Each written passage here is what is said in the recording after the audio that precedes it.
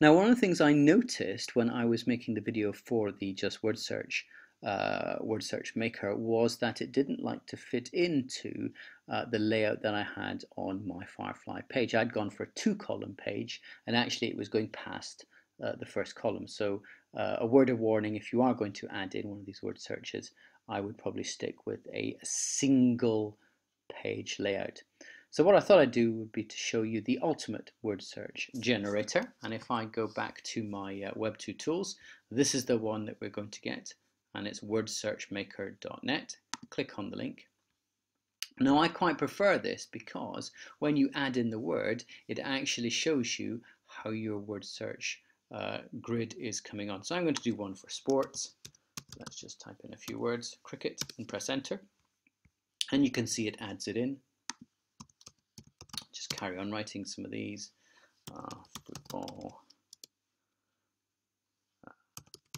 hockey, tennis, athletics, and darts.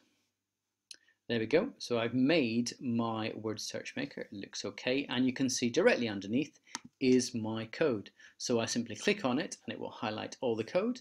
I can then just copy it. Oops. Like that. I now go back to my Firefly page, and just to show you what I meant, you see this is now pushed over where the second column was. You can see that thin line that goes down where it was originally separating. So if I now go to paste this in again, I go to embed and I paste in my code and click done. And what's quite interesting with this is you see how it occupies this much bigger space and puts it in the middle. So again, I think if you are going to use a word search maker, you are going to be faced with just simply having a page where there are no columns. Let's see if it works online. There's rugby. If I click on, oops, I need to go to done. That was a bit silly.